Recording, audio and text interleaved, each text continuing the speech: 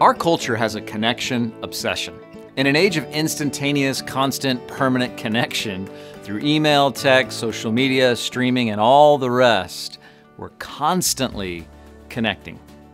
Why are we so obsessed with connection? Well, a part of our human story is the reality that we are hardwired for connection. Every single one of us has been created in the image of God.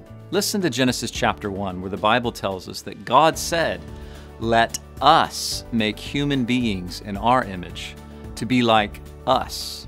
So God created human beings in His own image. In the image of God, He created them, male and female. He created them. Did you catch the plurality of the language there? God uses the word us to describe Himself. Does He have a multiple personality syndrome? Or is He, as God, a triune being, as Father, Son, and Spirit? The Trinity.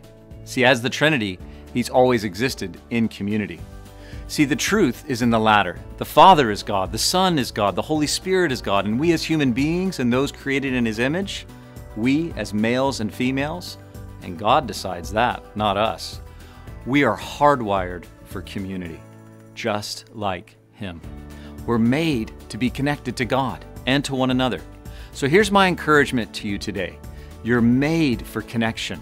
So today, connect with God in a genuine way through His Word and connect with His people, for you are hardwired for connection.